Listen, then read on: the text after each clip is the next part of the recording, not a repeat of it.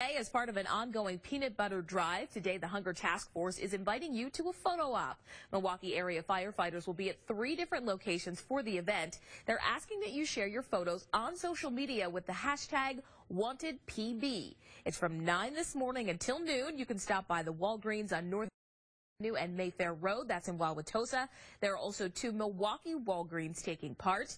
This is going on until March 9th. You can drop off peanut butter donations at over 100 area Walgreens stores and 60 different fire stations to help with the cause.